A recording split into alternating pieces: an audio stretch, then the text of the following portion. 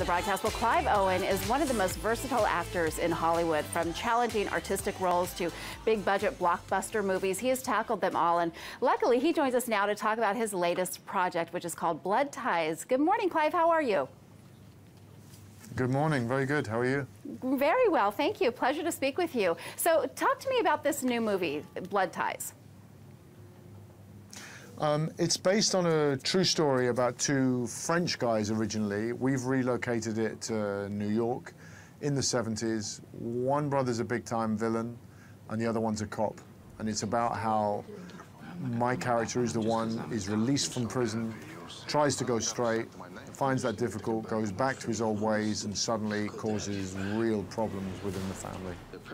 So what sort of preparation goes into a real-life story like this? Well, I did a lot of work with the guy who directed it, Guillaume Canet, is also an actor, and oddly, he was in the original movie playing one of the brothers, so he was very close to the material. So I spent a lot of time with him, talking through the script, working through the script. I actually also met the guy that I played, the guy, the French guy, and but really it was about, you know, the preparation for me is always about honing the script and making sure that everything rings true, and you know, you sort everything out before you actually get to shooting the thing. Do you actually get to speak to them after it's all done, maybe after they've seen the film, to get their impression of how you played his character? Well, because this is such a relocation, because they've already done a sort of French film, I'm sure he actually doesn't speak any English, the guy that I play. That's problematic. So, it's probably good news for me. Yeah. You know, and I want to ask you about another project, too, because it's one that is close to us here at the broadcast, because a friend of ours, Gary Kogel, a friend of the show, did a film called Words and Pictures that you were in. And I just wanted to ask you about that experience. And, you know, we were so proud of him and excited for him when that film got such a great reaction from audience. Yes, no, I film I had a great time doing. It was a great script, and it was opposite Juliette Binoche, who I've always been a huge fan of, and Fred Skepsey directed it, and it comes out a little later this year, and it's a film that I'm very proud of. I think it's a really good movie.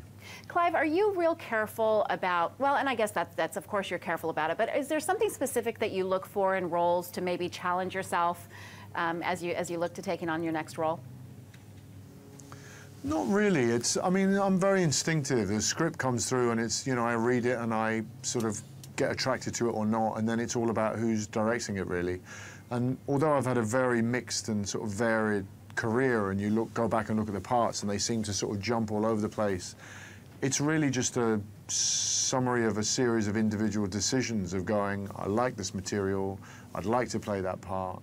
I mean, I'm attracted to playing different things and not repeating myself and not doing the same thing.